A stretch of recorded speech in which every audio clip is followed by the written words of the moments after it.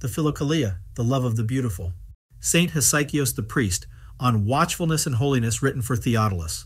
1. Watchfulness is a spiritual method which, if sedulously practiced over a long period, completely frees us. With God's help from impassioned thoughts, impassioned words, and evil actions, it leads, insofar as this is possible, to a sure knowledge of the inapprehensible God and helps us to penetrate the divine and hidden mysteries. It enables us to fulfill every divine commandment in the Old and New Testaments and bestows upon us every blessing of the age to come. It is, in the true sense, purity of heart, a state blessed by Christ when he says, "Blessed are the pure in heart, for they shall see God." Matthew 5:8, and one which, because of its spiritual nobility and beauty, or rather, because of our negligence, is now extremely rare among monks. Because this is its nature, watchfulness is to be bought only at a great price. But once established in us, it guides us to a true and holy way of life. It teaches us how to activate the three aspects of our soul correctly and how to keep a firm guard over the senses. It promotes the daily growth of the four principal virtues and is the basis of our contemplation. 2.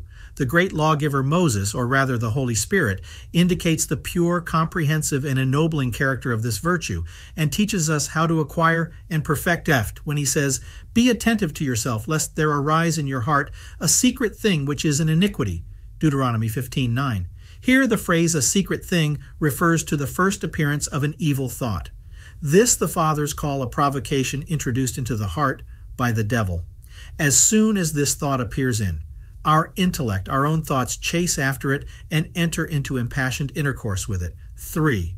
Watchfulness is a way embracing every virtue, every written for Theodolos commandment. It is the heart stillness, and when free from mental images, it is the guarding of the intellect. 4. Just as a man blind from birth does not see the sun's light, so one who fails to pursue watchfulness does not see the rich radiance of divine grace.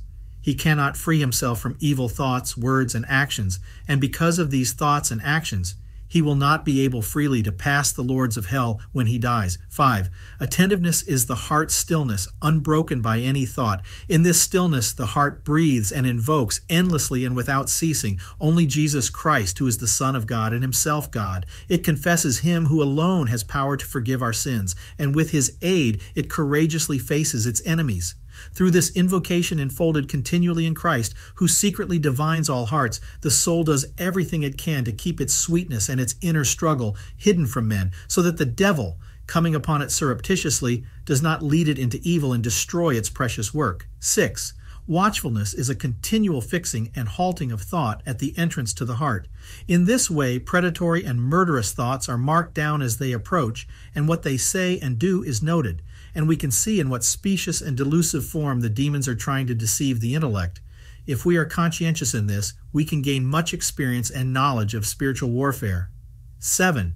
In one who is attempting to dam up the source of evil thoughts and actions, continuity of watchful attention in the intellect fat, produced by fear of hell and fear of God, by God's withdrawals from the soul, and by the advent of trials which chasten and instruct. For these withdrawals and unexpected trials help us to correct our life, especially when, having once experienced the tranquility of watchfulness, we neglect it. Continuity of attention produces inner stability. Inner stability produces a natural intensification of watchfulness, and this intensification gradually and in due measure gives contemplative insight into spiritual warfare. This in its turn is succeeded by persistence in the Jesus prayer and by the state that Jesus confers, in which the intellect, free from all images, enjoys complete quietude. 8. When the mind, taking refuge in Christ and calling upon him, stands firm and repels its unseen enemies, like a wild beast facing a pack of hounds from a good position of defense, then it inwardly anticipates their inner ambuscades well in advance. Through continually invoking Jesus the peacemaker against them, it remains invulnerable. 9. If you are an adept, initiated into the mysteries and standing before God at dawn, Psalm 5:3, you will divine the meaning of my words. Otherwise be watchful and you will discover it. 10. Much water makes up the sea, but extreme watchfulness and the prayer of Jesus Christ, undistracted by thoughts, are the necessary basis for inner vigilance and unfathomable stillness of soul, for the deeps of secret and singular contemplation, for the humility that knows and assesses, for rectitude and love. This watchfulness and this prayer must be intense, concentrated, and unremitting. 11. It is written, "Not everyone who says to me, 'Lord, Lord,' shall enter into the kingdom of heaven, but he that does the will of my Father." Matthew 7:21. The will of the Father is indicated in the words, "You who love the Lord, hate evil."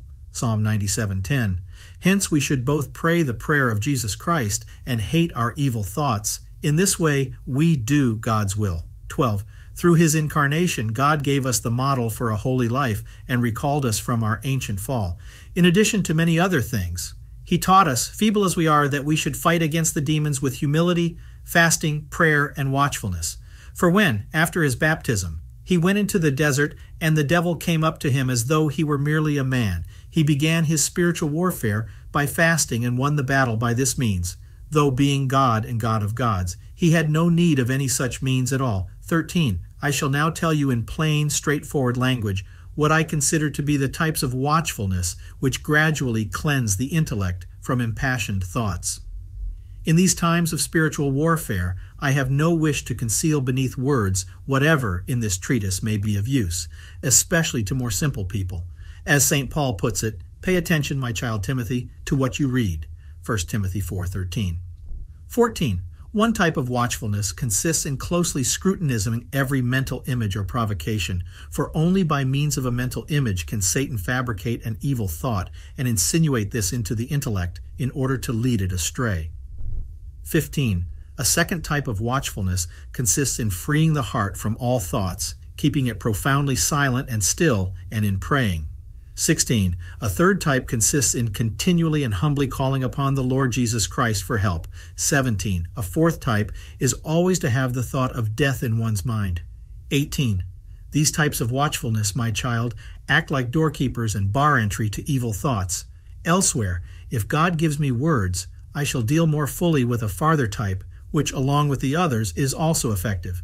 This is to fix one's gaze on heaven and to pay no attention to anything material. 19. When we have to some extent cut off the causes of the passions, we should devote our time to spiritual contemplation. For if we fail to do this, we shall easily revert to the fleshly passions, and so achieve nothing but the complete darkening of our intellect and its reversion to material things. 20. The man engaged in spiritual warfare should simultaneously possess humility, perfect attentiveness, the power of rebuttal, and prayer.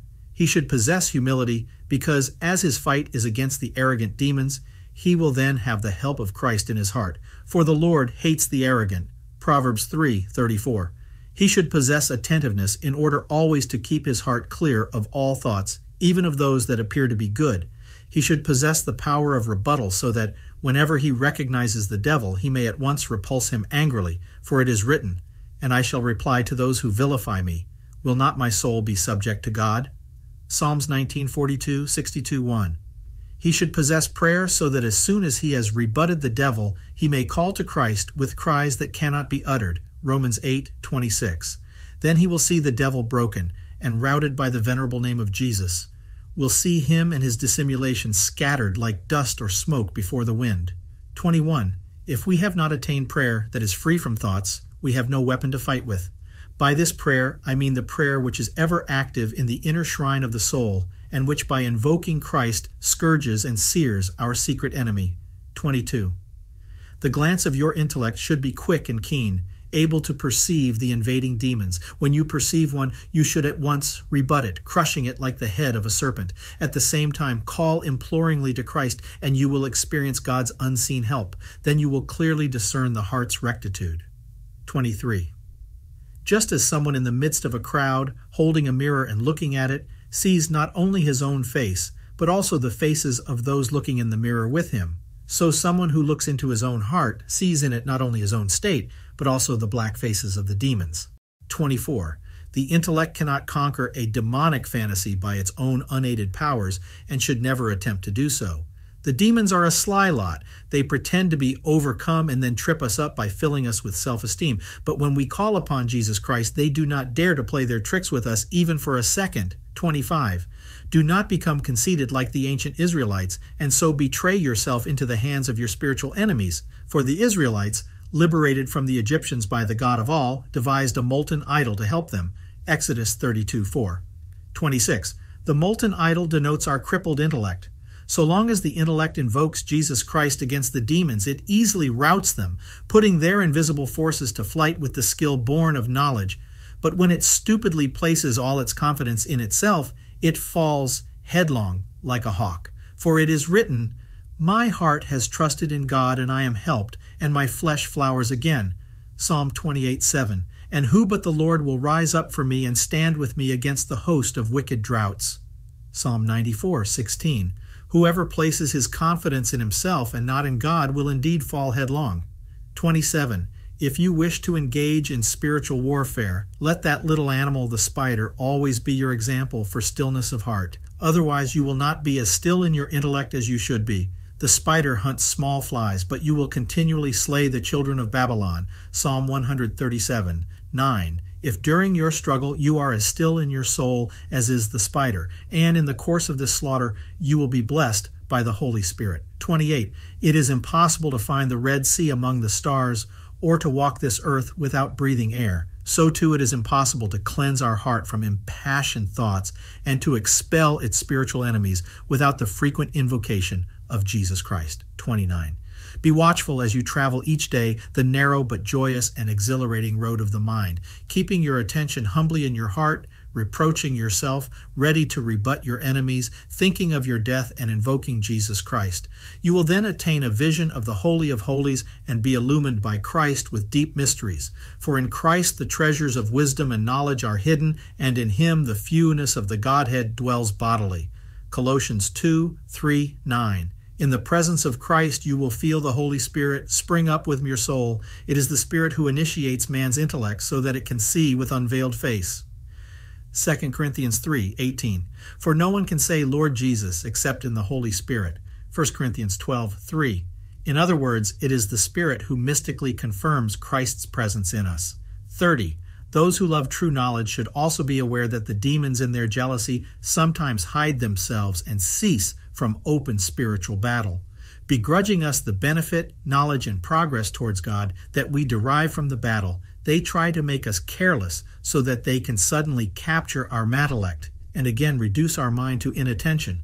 Their unremitting purpose is to prevent the heart from being attentive, for they know how greatly such attentiveness enriches the soul. We, on the contrary, through remembrance of our Lord Jesus Christ, should redouble our efforts to achieve spiritual contemplation, and then the intellect again finds itself engaged in battle. Let all we do be done with great humility, and only, if I may put it like this, with the will of the Lord himself. 31. We who live in coenobitic monasteries should, of our own free choice, gladly cut off our whole will through obedience to the abbot. In this way, with God's help, we shall become to some degree tractable and free from self-will. It is good to acquire this art, for then our bile will not be aroused, and we shall not excite our insensive power unnaturally and uncontrollably, and so be deprived of communion with God in our unseen warfare. If we do not voluntarily cut off our self-will, it will become enraged with those who try to compel us to cut it off, and then our insensitive power will become abusively aggressive and so destroy that knowledge of the warfare which we have gained only after great effort. The insensitive power by nature is prone to be destructive. If it is turned against demonic thoughts, it destroys them. But if it is roused against people, it then destroys the good thoughts that are in us. In other words, the insensitive power, although God-given as a weapon or a bow against evil thoughts, can be turned the other way and used to destroy good thoughts as well, for it destroys whatever it is directed against. I have seen a spirited dog destroying equally both wolves and sheep. 32. We should shun loose speech like an asp's venom, and too much company like a progeny of vipers. Matthew 3:7. For it can plunge us into total forgetfulness of the inner struggle and bring the soul down from the heights of the joy that purity of heart gives us. This accursed forgetfulness is as opposed to attentiveness as water to fire, and forcibly fights against it all the time. Forgetfulness leads to negligence, and negligence to indifference, laziness, and unnatural desire. In this way we return to where we started, like a dog to his own vomit, 2 Peter 2:22. So let us shun loose speech like deadly poison. As for forgetfulness and all its consequences, they can be cured by the most strict guarding of the intellect and by the constant invocation of our Lord Jesus Christ. For without him we can do nothing. John 15:5. 33. One cannot befriend a snake and carry it about in one's shirt, or attain holiness while pampering and cherishing the body above its needs. It is the snake's nature to bite whoever tends it, and the body's to defile with sensual pleasure whoever indulges it. When it offends, the body should be whipped mercilessly like a drunken runaway slave. It should taste the Lord's scourge. Slavish nocturnal thing of perishable clay that it is, there must be no dallying allowed it. It must be made to recognize its true and imperishable mistress. Until you leave this world, do not trust the flesh. The will of the flesh, it is said, is hostile to God, for it is not subject to the law of God. The flesh desires against the Spirit. They that are in the flesh cannot conform to God's will, but we are not in the flesh, but in the Spirit. Romans 8:7-9, Galatians 5:17, 34. The task of moral judgment is always to prompt the soul's insensitive power to engage in inner warfare and to make us self-critical. The task of wisdom is to prompt the intelligence to strict watchfulness, constancy, and spiritual contemplation. The task of righteousness is to direct the appetitive aspect of the soul towards holiness and towards God. Fortitude's task is to govern the five senses and to keep them always under control, so that through them neither our inner self, the heart, nor our outer self, the body, is defiled. 35. His majesty is upon Israel. Psalm 68:34. That is, upon the intellect that beholds, so far as this is possible, the beauty of the glory of God himself. And his strength is in the clouds, that is, in radiant souls that gaze towards the dawn. In such souls it reveals the beloved, he who sits at the right hand of God and floods them with light as the sun's rays flood the white clouds. 36. A single sinner, says the Holy Scripture, destroys much righteousness. Ecclesiastes 9:18. While an intellect that sins loses its heavenly food and drink. Ecclesiastes 9:7. 37. We are not mightier than Samson, wiser than Solomon, more knowledgeable about God than David, and we do not love God better than did Peter, prince of the apostles. So let us not have confidence in ourselves, for he who has confidence in himself will fall headlong. 38. Let us learn humility from Christ, humiliation from David, and from Peter to shed tears over what has happened. But let us also learn to avoid the despair of Samson, Judas, and that wisest of men, Solomon. 39. The devil, with all his powers, walks about like a roaring lion, seeking whom he may devour. 1 Peter 5:8. So you must never relax your attentiveness of heart, your watchfulness, your power of rebuttal, or your prayer to Jesus Christ our God. You will not find a greater help than Jesus in all your life, for he alone, as God, knows the deceitful ways of the demons, their subtlety and their guile. 40. Let your soul then trust in Christ. Let it call on him and never fear, for it fights not alone, but with the aid of a mighty King, Jesus Christ, creator of all that is, both bodiless and embodied, visible and invisible. 41. The more the rain falls on the earth, the softer it makes it. Similarly, Christ's holy name gladdens the earth of our heart the more we call upon it. 42. Those who lack experience should know that it is only through the unceasing watchfulness of our intellect and the constant invocation of Jesus Christ, our Creator and God, that we, coarse and cloddish in mind and body as we are, can overcome our bodiless and invisible enemies. For not only are they subtle, swift, malevolent, and skilled in malice, but they have an experience in warfare gained over all the years since Adam. The experienced have as weapons the Jesus prayer and the impulse to test and discern what is from God. The experienced have the best method and teacher of all, the activity, discernment, and peace of God himself. 43. Just as a child, young and guileless, delights in seeing a conjurer and in his innocence follows him about, so our soul, simple and good because created thus by its master, delights in the delusive provocations of the devil. Once deceived, it pursues something sinister as though it were good, just as a dove is lured away by the enemy of her children. In this way, its thoughts become entwined in the fantasy provoked by the devil, whether this happens to be the face of a beautiful woman or some other thing forbidden by the commandments of Christ. Then, seeking to contrive some means through which it can actually attain what attracts it, the soul assents to the provocation and to its own condemnation, turns this unlawful mental fantasy into a concrete action by means of the body. 44. Such is the cunning of the evil one, and with these arrows he poisons every soul.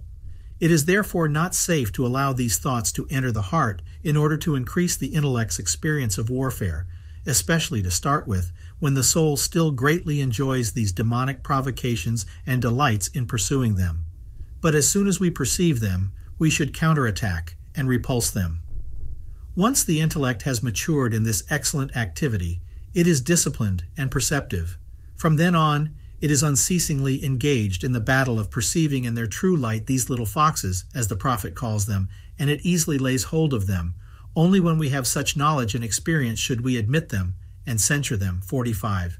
Just as it is impossible for fire and water to pass through the same pipe together, so it is impossible for sin to enter the heart without first knocking at its door in the form of a fantasy provoked by the devil.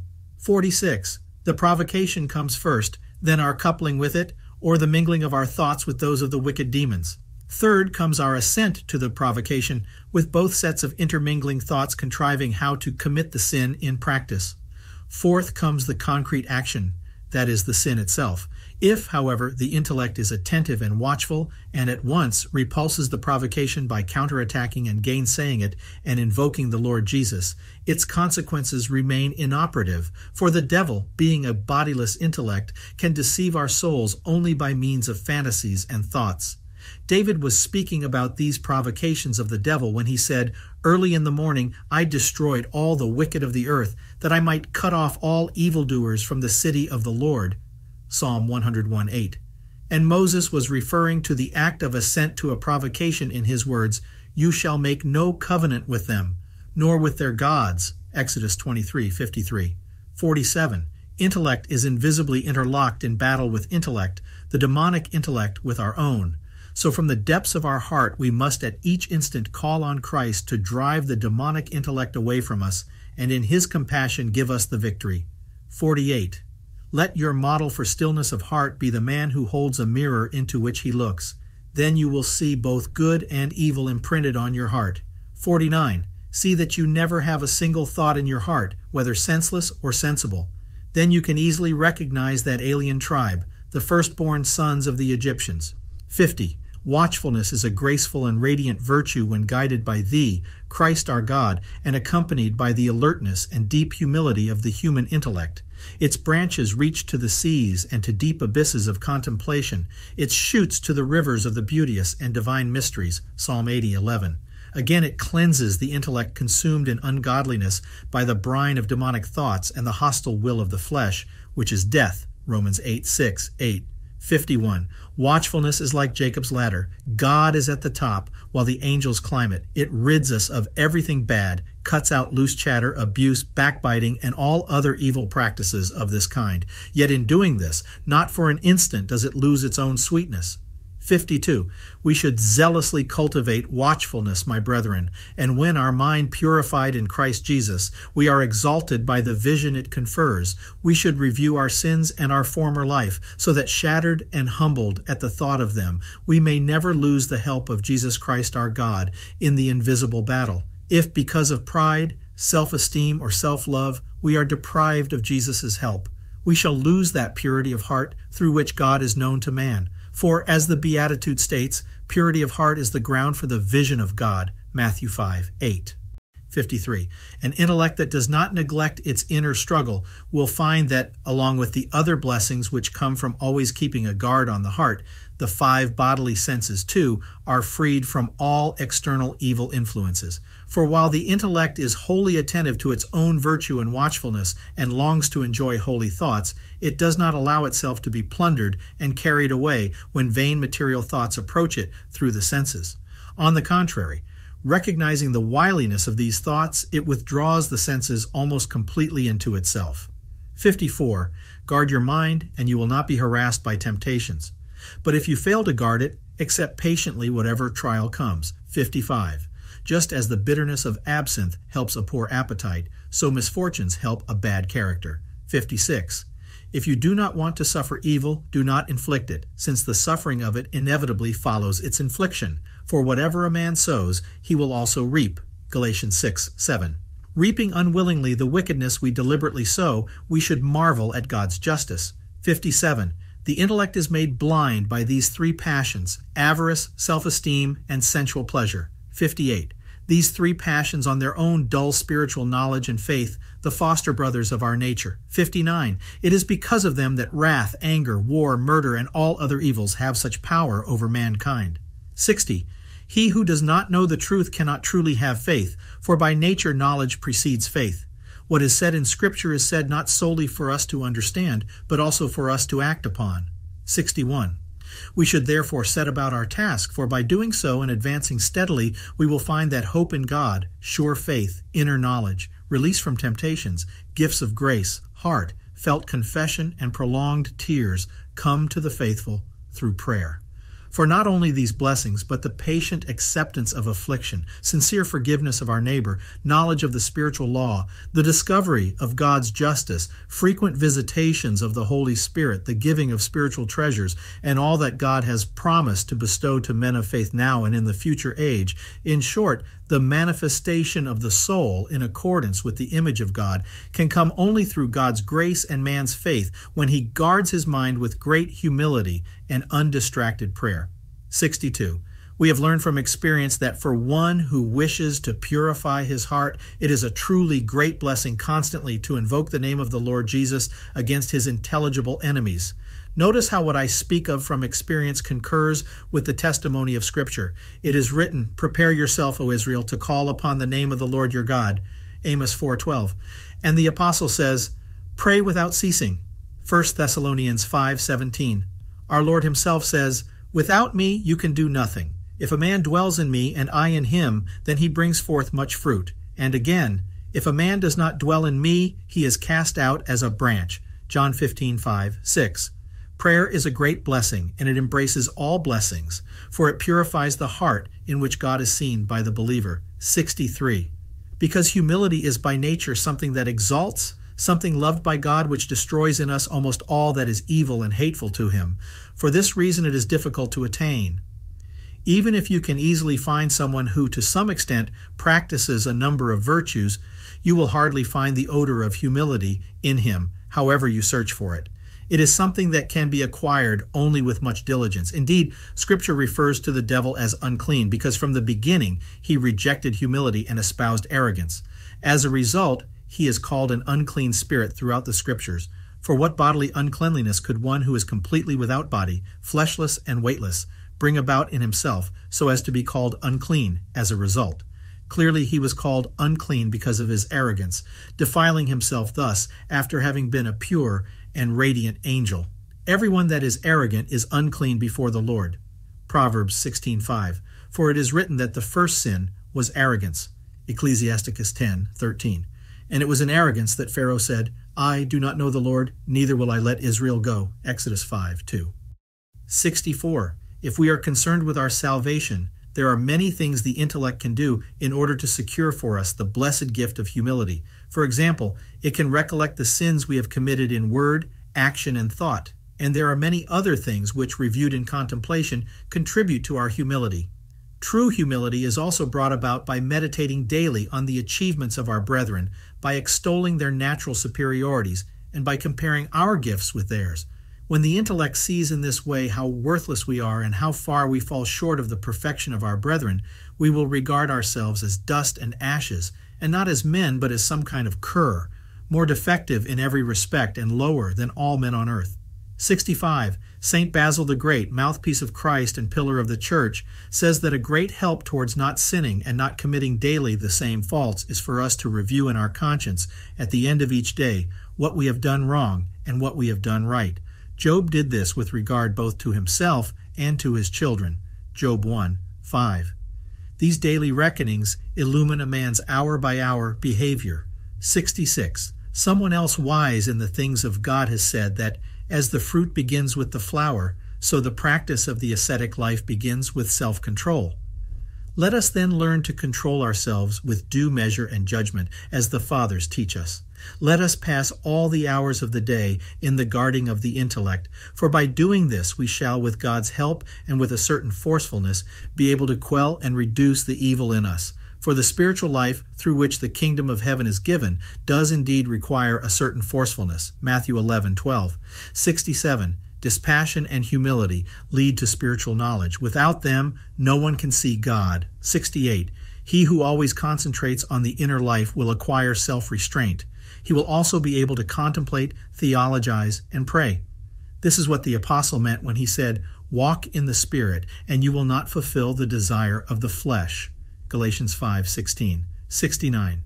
One ignorant of the spiritual path is not on his guard against his impassioned thoughts, but devotes himself entirely to the flesh. He is either a glutton or dissipated, or full of resentment, anger, and rancor. As a result, he darkens his intellect, or he practices excessive asceticism, and so confuses his mind. 70. He who has renounced such things as marriage, possessions, and other worldly pursuits is outwardly a monk, but may not yet be a monk inwardly. Only he who has renounced the impassioned thoughts of his inner self, which is the intellect, is a true monk. It is easy to be a monk in one's outer self if one wants to be, but no small struggle is required to be a monk in one's inner self. 71. Who in this generation is completely free from impassioned thoughts and has been granted uninterrupted, pure, and spiritual prayer, yet this is the mark of the inner monk. 72. Many passions are hidden in the soul. They can be checked only when their causes are revealed. 73. Do not devote all your time to your body, but apply to it a measure of asceticism appropriate to its strength, and then turn all your intellect to what is within. Bodily asceticism has only a limited use, but true devotion is useful in all things. 1 Timothy 4:8. 74. We grow proud when the passions cease to be active in us, and this whether they are inactive because their causes have been eradicated or because the demons have deliberately withdrawn in order to deceive us. 75. Humility and ascetic hardship free a man from all sin, for the one cuts out the passions of the soul, the other those of the body. It is for this reason that the Lord says, "Blessed are the pure in heart, for they shall see God." Matthew 5:8.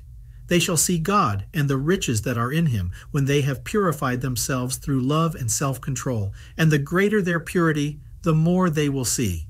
76. David's watchman prefigures the circumcision of the heart, for the guarding of the intellect is a watchtower commanding a view over our whole spiritual life. 2 Samuel 18:24, 77. Just as in the world of the senses we are harmed when we see something harmful, so in the world of the intellect the same is true. 78. Just as someone who wounds the heart of a plant withers it completely, so too sin, when it wounds a man's heart, withers it completely. We must watch for such moments, because brigands are always at work. 79. Wishing to show that to fulfill every commandment is a duty, whereas sonship is a gift given to men through his own blood, the Lord said, "When you have done all that is commanded, you say, 'We are useless servants, we have only done what was our duty.'" Luke 17:10. Thus the kingdom of heaven is not a reward for works, but a gift of grace prepared by the master for his faithful servants. A slave does not demand his freedom as a reward, but he gives thanks as one who is in debt, and he receives freedom as a gift. 80. Christ died on account of our sins in accordance with the Scriptures, 1 Corinthians 15:3. And to those who serve him well, he gives freedom. "Well done, good and faithful servant," he says. "You have been faithful over a few things. I will make you ruler over many things. Enter into the joy of your Lord." Matthew 25:21. He who relies on theoretical knowledge alone is not yet a faithful servant. A faithful servant is one who expresses his faith in Christ through obedience to his commandments. 81. He who honors the Lord does what the Lord bids. When he sins or is disobedient, he patiently accepts what comes as something he deserves. If you love true knowledge, devote yourself to the ascetic life, for mere theoretical knowledge puffs a man up. 1 Corinthians 8:1. 82. Unexpected trials are sent by God to teach us to practice the ascetic life. 83. Light is the property of a star, as simplicity and humility are the property of a holy and God-fearing man. Nothing distinguishes more clearly the disciples of Christ than a humble spirit and a simple way of life. The four Gospels shout this aloud: "Whoever has not lived in this humble manner is deprived of his share in him who humbled himself to death, even the death of the cross." Philippians 2:8, the actual lawgiver of the divine Gospels. 84. It is said that those who thirst should go to the waters. Isaiah 55:1. Those who thirst for God should go in purity of mind. But he who through such purity soars aloft should also keep an eye on the earth of his own lowliness and simplicity, for no one is more exalted than he who is humble.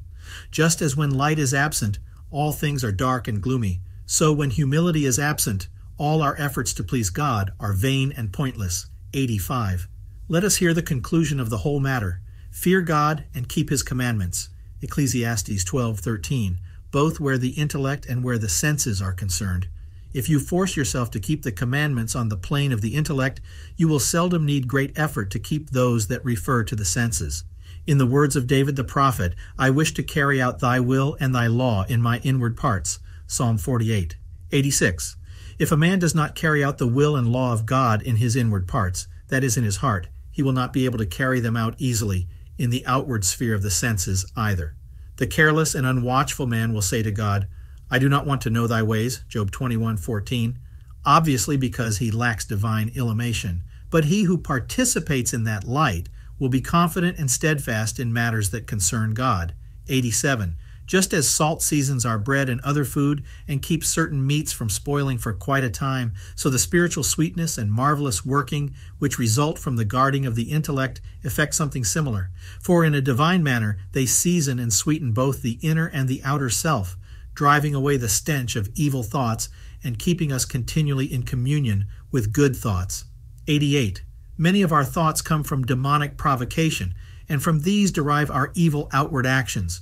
If with the help of Jesus we instantly quell the thought, we will avoid its corresponding outward action. We will enrich ourselves with the sweetness of divine knowledge, and so will find God, who is everywhere. Holding the mirror of the intellect firmly towards God, we will be illumined constantly as pure glass is by the sun.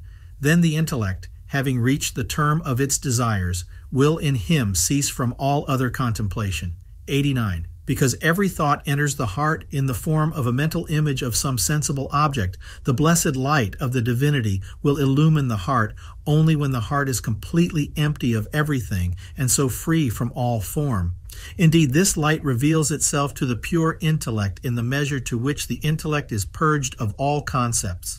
90. The more closely attentive you are to your mind, the greater the longing with which you will pray to Jesus. And the more carelessly you examine your mind, the farther you will separate yourself from Him.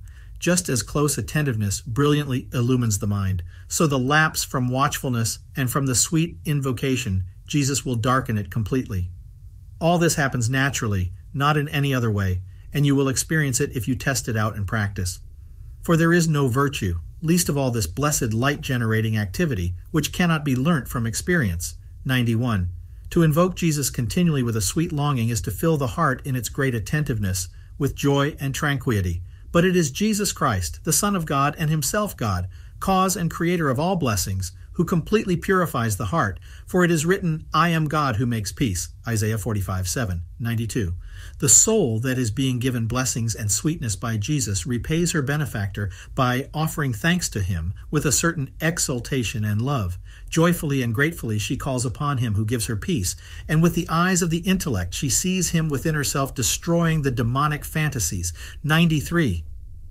My spiritual eyes have looked upon my spiritual enemies, says David the prophet, and my ear shall hear those who in their wickedness rise up against me. Psalm 92:11. And again, I have seen God's requital of sinners take place within me. Psalm 91:8.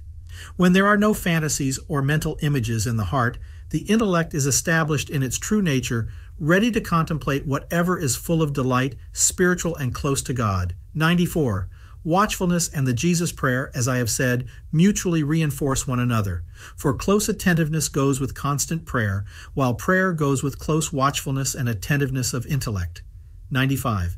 The unremitting remembrance of death is a powerful trainer of body and soul. Vaulting over all that lies between ourselves and death, we should always visualize it, and even the very bed on which we shall breathe our last, and everything else connected with it. 96. If you want never to be wounded, do not succumb to sleep. There are only two choices: to fall and be destroyed, stripped of all virtue, or armed with the intellect to stand firm through everything. For the enemy and his hosts stand always ready for battle. 97. A certain God-given equilibrium is produced in our intellect through the constant remembrance and invocation of our Lord Jesus Christ, provided that we do not neglect this constant spiritual entreaty or our close watchfulness and diligence. Indeed, our true task is always the same and is always accomplished in the same way: to call upon our Lord Jesus Christ with a burning heart so that His holy name intercedes for us. In virtue as in vice, constancy is the mother of habit. Once acquired, it rules us like nature. When the intellect is in such a state of equilibrium, it searches out its enemies like a hound searching for a hare in a thicket, but the hound searches in order to get food, the intellect in order to destroy. 98. Whenever we are filled with evil thoughts, we should throw the invocation of our Lord Jesus Christ into their midst. Then, as experience has taught us, we shall see them instantly dispersed like smoke in the air. Once the intellect is left to itself again, we can renew our constant attentiveness and our invocation. Whenever we are distracted, we should act in this way. 99. Just as it is impossible to fight battles without weapons, or to swim a great sea with clothes on, or to live without breathing, so without humility and the constant prayer to Christ, it is impossible to master the art of inward spiritual warfare, or to set about it and pursue it skillfully. 100. That great spiritual master David said to the Lord, I shall preserve my strength through thee. Psalm 59:9. So the strength of the heart's stillness, mother of all the virtues, is preserved in us through our being helped by the Lord. For he has given us the commandments, and when we call upon him constantly, he expels from us that foul forgetfulness, which destroys the heart's stillness as water destroys fire. Therefore, monk, do not sleep unto death. Psalm 13:3, because of your negligence. But lash the enemy with the name of Jesus, and as a certain wise man has said, let the name of Jesus adhere to your breath, and then you will know the blessings of stillness. 100. That great spiritual master David said to the Lord, I shall preserve my strength through thee. Psalm 59:9. So the strength of the heart's stillness, mother of all the virtues, is preserved in us through our being helped by the Lord. For he has given us the commandments, and when we call upon him constantly, he expels from us that foul forgetfulness which destroys the heart's stillness as water destroys fire. Therefore, monk, do not sleep unto death. Psalm 13:3, because of your negligence. But lash the enemy with the name of Jesus, and as a certain wise man has said, let the name of Jesus adhere to your breath, and then you will know the blessings of stillness. 101. When in fear, trembling, and unworthiness, we are yet permitted to receive the divine, undefiled mysteries of Christ, our King and our God, we should then display even greater watchfulness, strictness, and guard over our hearts, so that the divine fire, the body of our Lord Jesus Christ, may consume our sins and stains, great and small. For when that fire enters into us, it at once drives the evil spirits from our heart and remits the sins we have previously committed, leaving the intellect free from the turbulence of wicked thoughts. And if after this, standing at the entrance to our heart, we keep strict watch over the intellect when we are again permitted to receive those mysteries, the divine body will illumine our intellect still more and make it shine like a star. 102. Forgetfulness can extinguish our guard over our intellect as water extinguishes fire, but the continuous repetition of the Jesus prayer, combined with strict watchfulness, uproots it from our heart. The Jesus prayer requires watchfulness as a lantern requires a candle. 103. We should strive to preserve the precious gifts which preserve us from all evil, whether on the plane of the senses or on that of the intellect.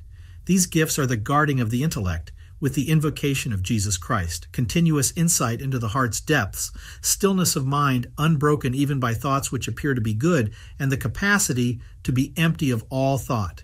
In this way, the demons will not steal in undetected, and if we suffer pain through remaining centered in the heart, consolation is at hand. 104. The heart which is constantly guarded and is not allowed to receive the forms, images, and fantasies of the dark and evil spirits is conditioned by nature to give birth from within itself to thoughts filled with light. For just as coal engenders a flame, or a flame lights a candle, so will God, who from our baptism dwells in our heart, kindle our mind to contemplation when he finds it free from the winds of evil and protected by the guarding of the intellect. 105. The name of Jesus should be repeated over and over in the heart as flashes of lightning are repeated over and over in the sky before rain. Those who have experience of the intellect and of inner warfare know this very well. We should wage this spiritual warfare with a precise sequence. First, with attentiveness. Then, when we perceive the hostile thought attacking, we should strike at it angrily in the heart, cursing it as we do so. Thirdly, we should direct our prayer against it, concentrating the heart through the invocation of Jesus Christ, so that the demonic fantasy may be dispersed at once, the intellect no longer pursuing it like a child deceived by some conjurer. 106. Let us exert ourselves like David, crying out, Lord Jesus Christ, until our throats are sore. And let our spiritual eyes never cease to give us hope in the Lord our God. Psalm 69, 3. 107. If we constantly bear in mind the parable of the unjust judge, which the Lord related in order to show us that we ought always to pray and not to lose heart, we shall both profit and be vindicated. Luke 18, 8. 108. Just as he who looks at the sun cannot but fill his eyes with light, so he who always gazes intently into his heart cannot fail to be illumined. 109. Just as it is impossible to live this present life without eating or drinking, so it is impossible for the soul to achieve anything spiritual and in accordance with God's will, or to be free from mental sin, without that guarding of the intellect and purity of heart truly described as watchfulness. And this is so, even if one forces oneself not to sin through the fear of punishment. 110. Nevertheless, those who force themselves to refrain from active sin are blessed by God, angels, and men, for they take the kingdom of God by force. Matthew 11:12. 111. The intellect's great gain from stillness is this: all the sins which formerly beat upon the intellect as thoughts, and which, once admitted by the mind, were turned into outward acts of sin, are now cut off by mental watchfulness. For with the help of our Lord Jesus Christ, this watchfulness does not allow these sins to enter our inner self, and so to burgeon into outward acts of evil. 112. The Old Testament is an icon of outward bodily asceticism. The Holy Gospel, or New Testament, is an icon of attentiveness, that is, of purity of heart. For the Old Testament did not perfect or fulfill the relationship of the inner self to God. The law made no one perfect. As the Apostle says, Hebrews 7:19, it simply forbade bodily sins. But to cut off evil thoughts from the heart, as the Gospel commands, contributes much more to purity of soul than an injunction against putting out a neighbor's eye or knocking out his teeth. Similarly, it contributes more than other bodily discipline and ascetic practice, such as fasting and self-control, sleeping on the ground, standing vigils, and the rest, which are related to the body and stop that aspect of the body which is vulnerable to passion from committing sinful acts. Like the Old Testament itself, these things are also good, for they train the outer self and are guard against the workings of passion, but they are not a defense against, and they do not prevent mental sins, so as to free us, with God's help, from jealousy, anger, and so on. 113. If we preserve as we should that purity of heart or watch and guard of the intellect whose image is the New Testament, this will not only uproot all passions and evils from our hearts, it will also introduce joy, hopefulness, compunction, sorrow, tears, an understanding of ourselves and of our sins, mindfulness of death, true humility, unlimited love of God and man, and an intense and heartfelt longing for the divine. 114. Just as it is impossible when walking not to part the air, so it is impossible for a man's heart not to be assailed continually by demons or be secretly energized by them, however great his bodily asceticism. 115. If you wish to be in the Lord, do not just seem to be a monk and good and gentle and always at one with God. Decide to be such a person in truth. With all your strength, pursue the virtue of attentiveness, that guard and watch of the intellect, that perfect stillness of heart and blessed state of the soul when free from images, which is all too rarely found in man. 116. This is the path of true spiritual wisdom. In great watchfulness and fervent desire, travel along it with the Jesus prayer, with humility and concentration, keeping the lips of both the senses and the intellect silent, self-controlled in food and drink, and in all things of a seductive nature. Travel along it with a mind trained in understanding, and with God's help, it will teach you things you had not hoped for. It will give you knowledge, enlightenment, and instruction of a kind to which your intellect was impervious while you were still walking in the murk of passions and dark deeds, sunk in forgetfulness and in the confusion of chaos. 117. Just as valleys produce copious wheat, so this wisdom produces copious blessings in the heart, or rather, our Lord Jesus Christ produces them, for without him we can do nothing. John 15:5. At first you will find that it is a ladder, then a book to be read. Then, as you advance, you will find that it is the heavenly city of Jerusalem, and you will have a clear spiritual vision of Christ, King of the hosts of Israel, together with his co-essential Father and the Holy Spirit, adored in our worship. 118. The demons always lead us into sin by means of deceitful fantasies. Through the fantasy of gaining wealth, they led the wretched Judas to betray the Lord and God of all. Through the deceit of worthless bodily comfort, and of esteem. Gain and glory, they put the noose around his neck and brought him to age-long death. The scoundrels requited him with precisely the opposite of what their fantasy or provocation had suggested to him. 119. Do you see how the enemies of our salvation make us fell by means of their fantasies, deceits, and empty promises? Satan himself was cast down like lightning from the heights because he fancied himself to be the equal of God. Luke 10:18. And he sundered Adam from God by making him fancy that he could be of divine rank. Genesis 3:5. In the same way, the lying and crafty deceives all who fall into sin. 120. We embitter the heart with the poison of evil thoughts when we are led by forgetfulness to long neglect of inner attention and the Jesus prayer.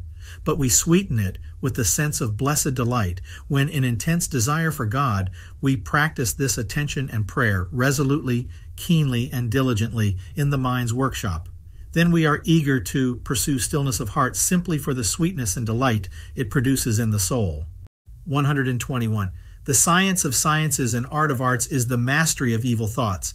The best way to master them is to see with spiritual vision the fantasy in which the demonic provocation is concealed, and to protect the mind from it. It is just the same as the way in which we protect our bodily eyes, looking sharply about us and doing all we can to prevent anything, however small, from striking them. 122. Just as snow will not produce a name, or water a fire, or the thorn bush a fig, so a person's heart will not be freed from demonic thoughts, words, and actions until it has first purified itself inwardly, uniting watchfulness with the Jesus prayer, attaining humility and stillness of soul, and eagerly pressing forward on its path. But in its lack of spiritual understanding, the inattentive soul will be devoid of every good and perfect thought, and barren and stupid as the mule.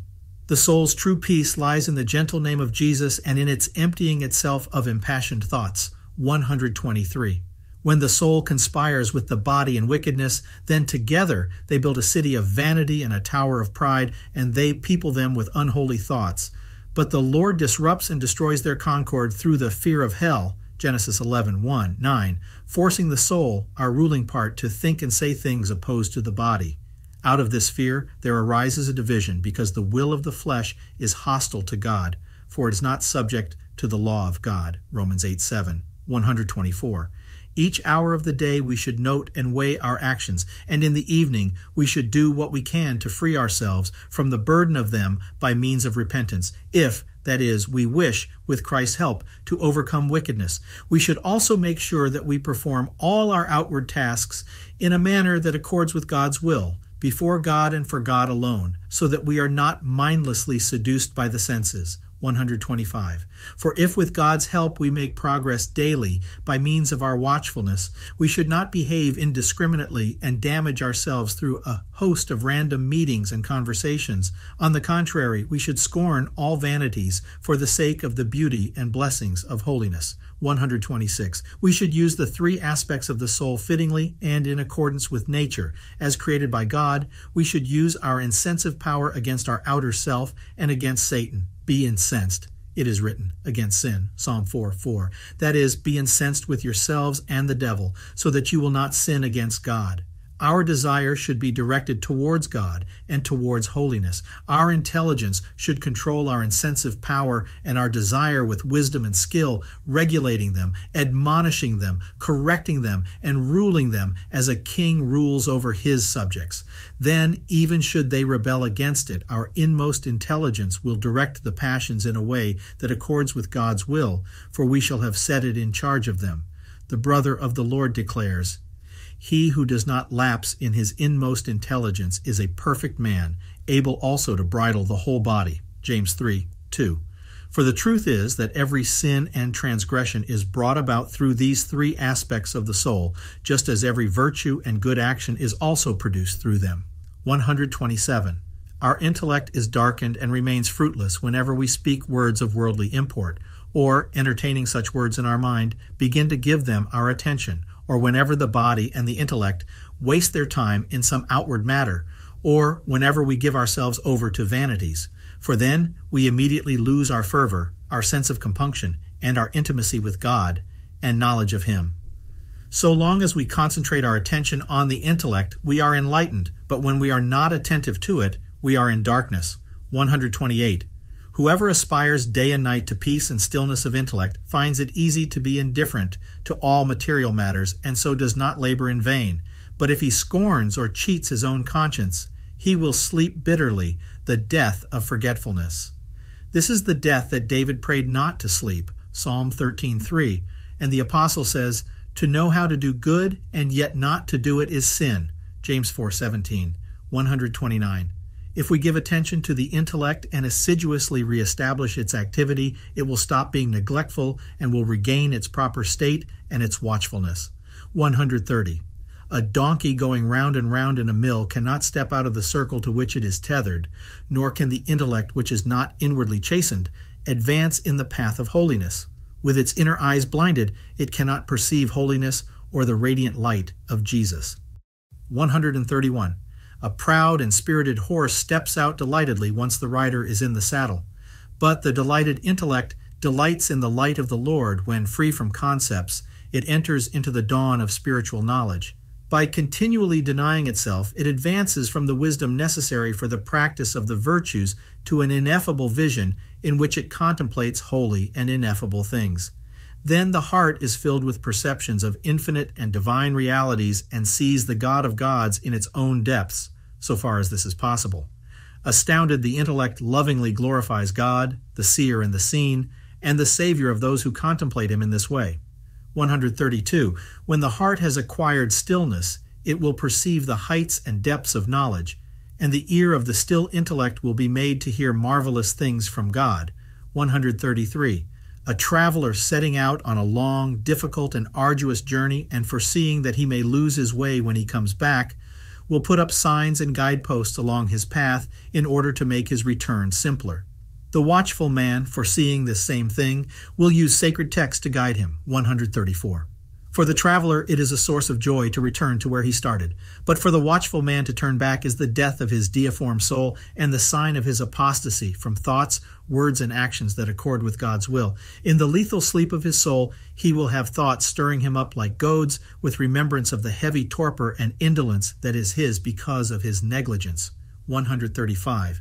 When we are in trouble or despair or have lost hope, we should do what David did, pour out our hearts to God and tell him of our needs and troubles, just as they are, Psalm 142:2. It is because he can deal with us wisely that we confess to God. He can make our troubles easy to bear, if this is for our benefit, and can save us from the dejection which destroys and corrupts.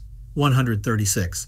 The incensive power roused in an unnatural fashion against men, sorrow that does not accord with God's will, and listlessness are all equally destructive of holy thoughts and spiritual knowledge. If we confess these things, the Lord will rid us of them and fill us with joy. 137. When combined with watchfulness and deep understanding, the Jesus prayer will erase from our heart even those thoughts rooted there against our will. 138. When under the pressure of stupid thoughts, we will find relief and joy by rebuking ourselves truthfully and unemotionally, or by confessing everything to the Lord as to a human being. In both these ways, we will always find tranquility, whatever troubles us. 139. The fathers regard Moses the lawgiver as an icon of the intellect. He saw God in the burning bush. Exodus 3:2, 4, 17. His face shone with glory. Exodus 34:30. He was made a god to Pharaoh by the God of gods. Exodus 7:1. He flayed Egypt with a scourge. He led Israel out of bondage and gave laws. These happenings, when seen metaphorically and spiritually, are activities and privileges of the intellect. 140. Aaron, the brother of Moses, is an icon of the outer self. On this account, we too should bring angry accusations against our outer self, as Moses did against Aaron when he sinned. In what way did Israel do you wrong, that you should hasten to turn them from the Lord, the living God and ruler of all? Exodus 32:21. 141. Among many other good things the Lord showed us when he was about to raise Lazarus from the dead, John 11:33, that we should reject with angry indignation all that is womanish and unstable in our soul. We should strive after firmness of character, for this is able to free our self-reproach from arrogance, pride, and self-love. 142. Just as it is impossible to cross the sea without a boat, so it is impossible to repulse the provocation of an evil thought without invoking Jesus Christ. 143. Rebuttal bridles evil thoughts, but the invocation of Jesus Christ drives them from the heart. Now, when the provocation has taken the form of a mental image of a sensory object, the evil thought behind it can be identified. For instance, if the image is of the face of someone who has angered us, or of a beautiful woman, or of gold or silver, it can at once be shown that it is the thought of rancor, or of unchastity, or of avarice that fills our heart with fantasies. And if our intellect is experienced, well-trained, and used to guarding itself, and to examining clearly and openly the seductive fantasies and deceits of the demons, it will instantly quench the fiery darts of the devil, Ephesians 6:16, counterattacking by means of its power of rebuttal and the Jesus prayer. It will not allow the impassioned fantasy to consort with it, or allow our thoughts passionately to conform themselves to the fantasy, or to become intimate with it, or be distracted by it, or give assent to it. If anything like this happens, then evil actions will follow as surely as night follows day. 144. If our intellect is inexperienced in the art of watchfulness, it at once begins to entertain whatever impassioned fantasy appears in it, and plies it with illicit questions and responds to it illicitly. Then our own thoughts are conjoined to the demonic fantasy, which waxes and burgeons until it appears lovely and delectable to the welcoming and despoiled intellect. The intellect then is deceived in much the same way as lambs when a stray dog comes into the field in which they happen to be. In their innocence they often run towards the dog as though it were their mother, and their only profit in coming near it is that they pick up something of its stench and foulness. In the same way, our thoughts run ignorantly after demonic fantasies that appear in our intellect, and as I said, the two join together, and one can see them plotting to destroy the city of Troy like Agamemnon and Menelaus. For they plot together the course of action they must take in order to bring about in practice and by means of the body that purpose which the demons have persuaded them is sweet and delectable. In this way, sins are produced in the soul, and hence the need to bring out into the open what is in our hearts. 145. The intellect, being good-natured and innocent, readily goes in pursuit of lawless fantasies, and it can be restrained only on condition that its intelligence, the ruler of the passions, always bridles it and holds it back. 146. Contemplation and spiritual knowledge are indeed the guides and agents of the ascetic life, for when the mind is raised up by them, it becomes indifferent to sensual pleasures and to other material attractions, regarding them as worthless. 147. The life of attentiveness, brought to fruition in Christ Jesus, the Father of contemplation and spiritual knowledge. Linked to humility, it engenders divine exaltation and droughts of the wisest kind. As the prophet Isaiah says, "They that wait upon the Lord shall renew their strength, they shall mount up with wings and soar aloft through the power of the Lord." Isaiah 40:31. 148. To human beings it seems hard and difficult to still the mind so that it rests from all thought. Indeed, to enclose what is bodiless within the limits of the body does demand toil and struggle, not only from the uninitiated, but also from those experienced in inner immaterial warfare. But he who through unceasing prayer holds the Lord Jesus within his breast will not tire in following him, as the prophet says, Jeremiah 17:16. Because of Jesus' beauty and sweetness, he will not desire what is merely mortal, nor will he be disgraced by his enemies, the wicked demons that walk on every side, for he confronts them at the entrance to his heart, and with Jesus' help drives them away. 149. If the soul has Christ with it, it will not be disgraced by its enemies even at death, when it rises to heaven's entrance. But then, as now, it will boldly confront them.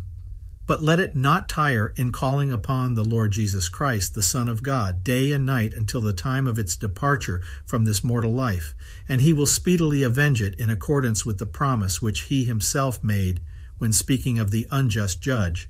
Luke 18:1-8.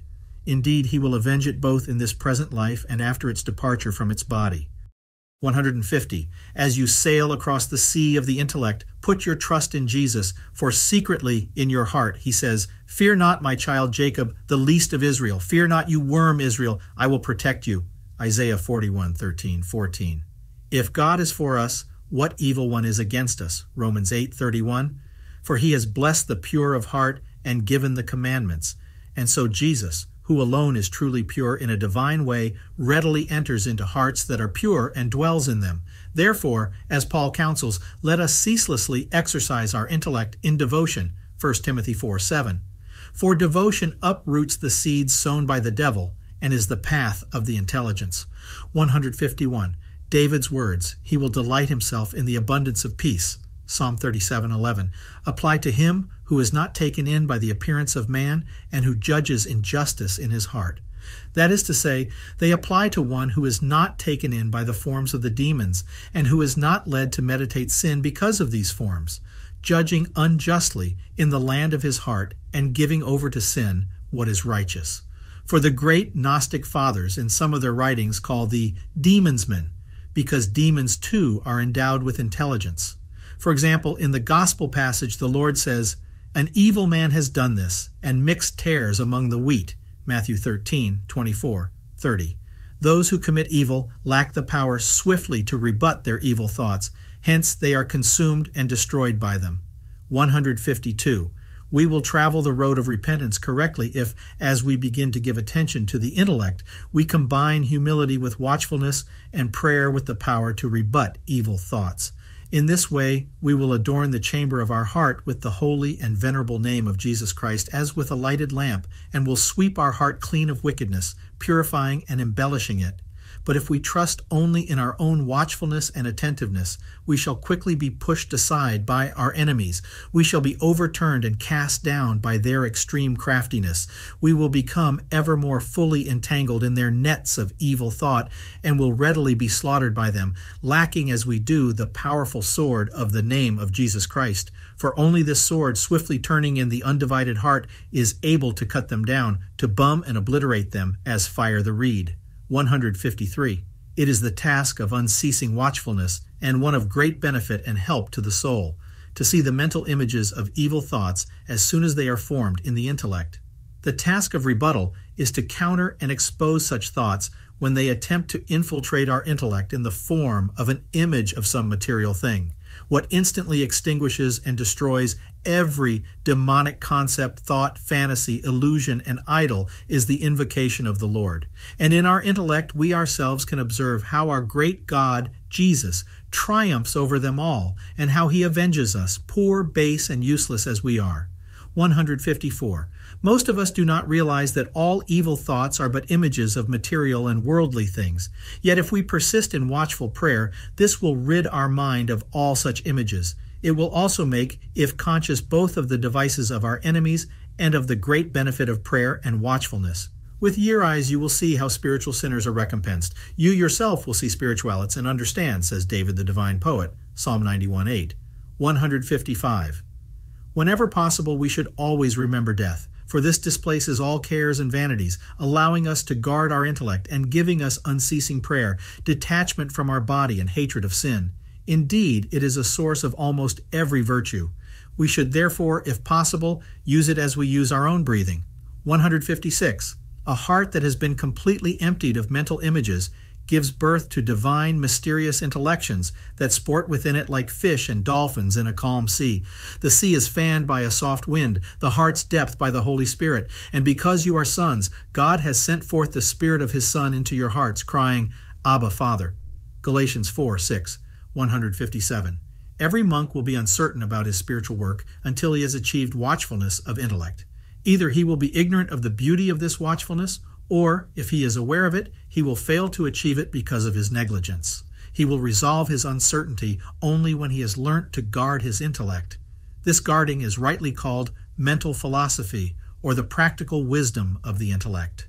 Through it, one finds the way of him who said, I am the way, the resurrection, and the life. 1 John 1:25, 14:6. 158. Again, every monk will be at a loss when he sees the abyss of his evil thoughts and the swarming children of Babylon. But again, Christ will resolve this doubt if we always base our mind firmly on him. By dashing them against this rock, we can repulse all the children of Babylon, Psalm 137:9, thus doing what we want with them in accordance with the sayings, whoever keeps the commandment will know no evil thing, Ecclesiastes 8:5, and without me you can do nothing, John 15:5. 159. A true monk is one who has achieved watchfulness, and he who is truly watchful is a monk in his heart. 160. Human life extends cyclically through years, months, weeks, days and nights, hours and minutes. Through these periods we should extend our ascetic labors, our watchfulness, our prayer, our sweetness of heart, our diligent stillness, until our departure from this life. 161. The hour of death will come upon us. It will come, and we shall not escape it. May the prince of this world and of the air, John 14:30, Ephesians 2:2, find our misdeeds few and petty when he comes, so that he will not have good grounds for convicting us. Otherwise we shall weep in vain. For that servant who knew his Lord's will, and did not do it as a servant, shall be beaten with many stripes. Luke 12:47. 162. Woe to those who have lost their heart. What will they do at the visitation of the Lord? Ecclesiasticus 2:14. Therefore, brethren, we should labor in earnest. 163. Impassioned droughts follow hard upon thoughts that appear to be innocent and dispassionate. The latter open the way for the former. This we have found through years of experience and observation. 164. We should indeed be cut in two by a wise decision of our own free will. We should be our own worst enemy. If we want to fulfill the first and greatest commandment, by which I mean the Christ-like way of life, blessed humility, the life of the incarnate God, we should have the same feelings toward ourselves as a person might have toward someone who had time and again grievously injured him and treated him unjustly. Indeed, we should have even stronger feelings than these. Hence the apostle says, "Who shall deliver me from the body of this death? For it is not subject to the law of God." Romans 7:24, 8, 7. Here he shows that to subject the body to the will of God is something within our own power. For if we would judge ourselves, we should not be judged. But when we are judged, we are chastened by the Lord. 1 Corinthians 11:31, 32. 165. The fruit starts in the flower, and the guarding of the intellect begins with self-control in food and drink, the rejection of all evil thoughts and abstention from them, and stillness of heart. 166. While we are being strengthened in Christ Jesus and beginning to move forward in steadfast watchfulness, he at first appears in our intellect like a torch, which, carried in the hand of the intellect, guides us along the tracks of the mind. Then he appears like a full moon circling the heart's firmament. Then he appears to us like the sun, radiating justice, clearly revealing himself in the full light of spiritual vision. 167. Jesus mystically reveals these things to the intellect that perseveres in the commandment, "Circumcise the foreskin of your heart." Deuteronomy 10:16.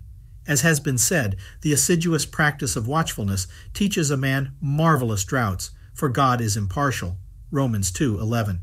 And therefore the Lord says, "Hear me and understand, for to him who has, more shall be given, and he shall have in abundance. And from him who has not shall be taken even what he thinks he has." Luke 8:18. All things work together for good to them that love God. Romans 8:28. How much the more, then, will the virtues work together in the case of such people? 168. A ship does not go far without water, and there is no progress whatsoever in the guarding of the intellect without watchfulness, humility, and the Jesus prayer. 169. Stones form the foundation of a house, but the foundation of sanctity and its roof is the holy and venerable name of our Lord Jesus Christ. A foolish captain can easily wreck his ship during a storm, dismissing the sailors, throwing the sails and oars into the sea, and going to sleep himself. But the soul can be sent to the bottom even more swiftly by the demons if it neglects watchfulness and does not call upon the name of Jesus Christ when they begin their provocations. 170. We write of what we know, and for those who want to understand what we say, we bear witness to all that we have seen as we journeyed on our path. He himself has declared, "If a man does not abide in me, he is cast out as a branch, and men gather it and cast it into the fire, and it is burned. If he abides in me, I abide in him." John 15:5-6. The sun cannot shine without light, nor can the heart be cleansed of the stain of destructive thoughts without invoking in prayer the name of Jesus. This being the case, we should use that name as we do our own breath. For that name is light, while evil thoughts are darkness. It is God and Master, while evil thoughts are slaves and demons. 171. The guarding of the intellect may appropriately be called light-producing, lightning-producing, light-giving, and fire-bearing, for truly it surpasses endless virtues, bodily and other. Because of this, and because of the glorious light to which it gives birth, one must honor this virtue with worthy epithets. Those who are seized by love for this virtue, from being worthless sinners, ignorant, profane, uncomprehending, and unjust, are enabled to become just, responsive, pure, holy, and wise through Jesus Christ. Not only this, but they are able to contemplate mystically and to theologize, and when they have become contemplatives, they bathe in a sea of pure and infinite light, touching it ineffably, and living and dwelling in it. They have tasted that the Lord is good, Psalm 34:8, and in these harbingers are fulfilled the words of David, Surely the righteous shall give thanks unto thy name, and the upright shall dwell in thy presence, Psalm 140:13. Such men alone truly call upon God and give thanks to him, and in their love for him continually speak with him. 172. Woe to what is within from what without. For the inner self suffers great distress from the outer senses, and when it suffers in this way, it scourges the outer senses. He who has experienced this knows already what it means. 173. According to the Fathers, if our inner self is watchful, it can protect the outer self. But we and the demons combine in committing sins. The demons work through evil thoughts alone by forming in the intellect what fanciful pictures they wish, while we sin both inwardly through evil thoughts and outwardly through our actions. Lacking the density of physical bodies, the demons through deceitfulness and guile are purveyors of torment, both to themselves and to us, by means of evil thoughts alone. If they did not lack the density of physical bodies, they would always be sinning through outward actions as well, for their will is always disposed to ungodliness. 174. The single-phrased Jesus prayer destroys and consumes the deceits of the demons, for when we invoke Jesus, God and Son of God, constantly and tirelessly, he does not allow them to project in the mind's mirror even the first hint of their infiltration, that is to say, their provocation, or any form, nor does he allow them to have any converse with the heart. If no demonic form enters the heart, it will be empty of evil thoughts, as we have said, for it is the demon's habit to converse with the soul by means of evil thoughts, and so deceitfully to pervert it. 175. It is through unceasing prayer that the mind is cleansed of the dark clouds, the tempests of the demons. And when it is cleansed, the divine light of Jesus cannot but shine in it, unless we are puffed up with self-esteem and delusion and a love of ostentation, and elevate ourselves toward the unattainable, and so are deprived of Jesus' help. For Christ, the paradigm of humility, loathes all such self-inflation. 176. Let us hold fast, therefore, to prayer and humility, for together with watchfulness they act like a burning sword against the demons. If we do this, we shall daily and hourly be able to celebrate a secret festival of joy within our hearts. 177. Every evil thought is subsumed in the 8 principal evil thoughts, and all take their origin from these 8, much as every accursed demon god of the Greeks derives from Hera and Zeus, according to their myths. These 8 approach the heart's entrance, and if they find the intellect unguarded, one by one they enter, each in its own time. Whichever of the 8 enters the heart introduces a swarm of other evil thoughts as well, and having thus darkened the intellect, it stimulates the body and provokes it to sinful actions. 178. Whoever then watches out for the head of the serpent and strikes it vehemently with all his power of rebuttal will ward off the fight. By crushing the serpent's head, he repulses a host of evil thoughts and actions. The mind then remains undisturbed, God approving its vigilance over its thoughts. In return, it is given the ability to know how to overcome its adversaries, and how little by little to purify the heart from thoughts that defile the inner self. As the Lord Jesus said, out of the heart proceed evil thoughts, adulteries, fornications, and these are the things which defile a man. Matthew 15:19, 20, 179. In this way, the soul can attain in the Lord that state of beauty, loveliness, and integrity in which it was created by God in the beginning. As Antony, the great servant of God, said, holiness is achieved when the intellect is in its natural state. And again he said, the soul realizes its integrity when its intellect is in that state in which it was created. And shortly after this he adds, let us purify our mind. For I believe that when the mind is completely pure and is in its natural state, it gains penetrating insight, and it sees more clearly and further than the demons, since the Lord reveals things to it. So spoke the renowned Antony, according to the Life of Antony by Athanasius the Great. 180. Every evil thought produces in the intellect the image of some material thing, For since the devil is an intellect, he cannot deceive us except by making use of things we are in the habit of perceiving by means of the senses. 181. Since we are human beings, it is not in our nature to pursue birds through the air or to fly as they do. Similarly, without watchful and frequent prayer, we cannot prevail over bodiless demonic droughts or fix the eye of the intellect fully and intently upon God. Without such prayer, we merely hunt after earthly things. 182. If you really wish to cover your evil droughts with shame, to be still and calm, and to watch over your heart without hindrance, let the Jesus prayer cleave to your breath, and in a few days you will find that this is possible. 183. Letters cannot be written on air. They have to be inscribed on some material if they are to have any permanence. Similarly, we should weld our hard-won watchfulness to the Jesus prayer so that this watchfulness may always be attached to Him and may through Him remain with us forever. 184. Bring your works to the Lord, and you will find grace. Then the words of the prophet will not be spoken of you. Thou art near in their mouth, Lord, and far from their reins. Jeremiah 12:2. None but Jesus Christ Himself, unifier of what is disunited, can give your heart lasting peace from passions. 185. Both mental converse with evil thoughts and external encounters and chatter alike darken the soul.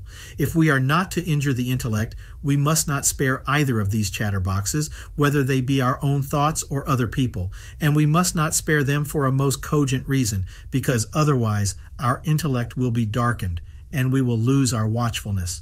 If we are darkened by forgetfulness, we destroy the intellect. 186. He who, with all diligence, keeps his purity of heart will have Christ, establisher of that purity, as his teacher, and Christ will secretly communicate his will to him. I will hear what God the Lord will speak within me, says David, giving expression to this. Psalm 85:8. Speaking of the intellect's investigation of itself in the course of the unseen war, and of the help given by God, he says, "And a man will say, is there a reward for the righteous?" Then giving the solution to this problem, he says, "Truly, he is a God that judges those in the earth." Psalm 58:11. That is to say, judges the wicked demons in the earth of the heart. And elsewhere he says, "A man shall approach, and the heart is deep, and God shall be exalted." Psalm 64:6-7. Then we will regard the attacks of the demons as stones thrown by infants. 187. Let us live every moment in applying our hearts to wisdom. Psalm 90:12. As the psalmist says, continually breathing Jesus Christ, the power of God the Father, and the wisdom of God. 1 Corinthians 1:24. If, however, we are distracted by some circumstance or other and grow slack in our spiritual effort, the following morning let us again gird up the loins of our intellect and once more set to work forcefully. There is no excuse for us if, knowing what is to be done, we do not do it. 188. Noxious foods give trouble when taken into the body, but as soon as he feels the pain, the person who has eaten them can quickly take some emetic and so be unharmed. Similarly, once the intellect that has imbibed evil thoughts senses their bitterness, it can easily expel them and get rid of them completely by means of the Jesus prayer uttered from the depths of the heart. This lesson, and the experience corresponding to it, have by God's grace conveyed understanding to those who practice watchfulness. 189. With your breathing combine watchfulness and the name of Jesus, or humility and the unremitting study of death. Both may confer great blessing. 190. The Lord said, "Learn from me, for I am gentle and humble in heart, and you will find rest for your souls." Matthew 11:29. 191.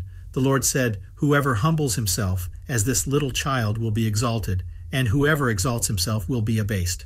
Matthew 18:4, 23, 12. Learn from me, he said. Do you see how this learning means humility? For his commandment is eternal life. John 12:50. And this in turn is humility. Thus he who is not humble has lost life and obviously will be found with its opposite.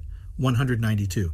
If every virtue comes into being through soul and soul and body are the creation of God, how shall we not be utterly mad if we boast of accidental adornments of soul or body, and puff ourselves up, supported by our vanity as by a flimsy staff? Worst of all, how, through our extreme wickedness and folly, shall we not rouse against us God who transcends us so infinitely? For God ranges himself against the proud. James 4:6. Because of our arrogance and vanity, instead of imitating the Lord in humility, we embrace his enemy, the demon of pride. It was with reference to this that the apostle said, "For what do you have which you did not receive?" 1 Corinthians 4:7. Did you create yourself? And if you received from God both soul and body, from which and in which and through which every virtue comes into being, why do you boast as if you had not received? 1 Corinthians 4:7. For it is the Lord who has given you these things. 193. Purification of heart, through which we acquire humility, and every blessing that comes from above, consists simply in our not letting evil draughts enter the soul. 194. If with God's help and for his sake alone we manage to guard the intellect for some time, it acquires a certain good sense in pursuing the spiritual battle. This good sense in its turn gives us, in no small measure, the ability to arrange our work and regulate our words with a judgment that accords with God's will. 195. The high priest's emblems in the Old Testament are models for purity of heart. They teach us so to give attention to the gold disc of the heart, Exodus 28:22, that, should we tarnish it through sin, we should cleanse it with tears, repentance, and prayer. For the intellect is very receptive and hard to hold back from illicit draughts. It pursues with equal readiness both good and evil images. 196. Truly blessed is the man whose mind and heart are as closely attached to the Jesus prayer and to the ceaseless invocation of his name as air to the body or flame to the wax. The sun rising over the earth creates the daylight, and the venerable and holy name of the Lord Jesus, shining continually in the mind, gives birth to countless intellections radiant as the sun. 197. When clouds are scattered, the air is clear, and when the fantasies of passion are scattered by Jesus Christ, the Son of Righteousness, bright and star-like intellections are born in the heart, for the heart is then illumined by Jesus. Solomon says, "They that trust in the Lord shall understand truth, and the faithful in love shall abide with him." Wisdom 3:9. 198. One of the saints has said, "Let the rancorous man vent his rancor on the demons, and let the belligerent man turn his hostility once and for all against his own body. The flesh is a treacherous friend, and the more it is coddled, the more it fights back." And again, "Be hostile to your body and fight against your stomach." 199. In the paragraphs up to this point, those comprising the 1st and 2nd centuries, we have set down how to learn the difficult art of stilling the intellect. These paragraphs are the fruit not of our mind alone, but also of what the Holy Fathers teach us about purity of intellect. Now, after a few words indicating the value of guarding the intellect, we shall draw to a close. 200. Come then, you who long in spirit to see days of blessing, follow me towards that union attained through the guarding of the intellect, and I, in the Lord, will instruct you in your task on earth and the angelic life. For neither the angels nor the intellect rivaling them in purity will ever be sated with praising the Creator. And just as the angels, being immaterial, do not concern themselves with food, so neither do material beings when once they have entered the heaven of the intellect's stillness and have themselves become angelic. 201. Just as the angels do not concern themselves with property and money, so those who have purified the soul's vision and who have attained the state of holiness are not troubled by the evil ploys of the demons. And just as the richness that comes from moving closer to God is evident in the angels, so love and intense longing for God is evident in those who have become angelic and gaze upwards towards the divine. Moreover, because the taste of the divine and the ecstasy of desire make their longing ever more intense and insatiable as they ascend, they do not stop until they reach the seraphim, nor do they rest from their watchfulness of intellect and the intense longing of their aspiration until they have become angels in Christ Jesus our Lord. 202. There is no venom more poisonous than that of the asp or cobra, and there is no evil greater than that of self-love. The winged children of self-love are self-praise, self-satisfaction, gluttony, unchastity, self-esteem, jealousy, and the crown of all these, pride. Pride can drag down not men alone, but even angels from heaven, and surround them with darkness instead of light. 203. This then, Theodolos, comes to you from Hesychios, who bears the name of stillness, even if he belies it in practice. Yet perhaps it is not from us, but has been given by God, who is praised and glorified in the Father, the Son, and the Holy Spirit, by every spiritual being, men and angels, and by all creation fashioned by the Holy Trinity, the one God. May we too, reach his glorious kingdom through the prayers of the most pure Mother of God and of our holy fathers. To the unattainable God be everlasting glory. Amen.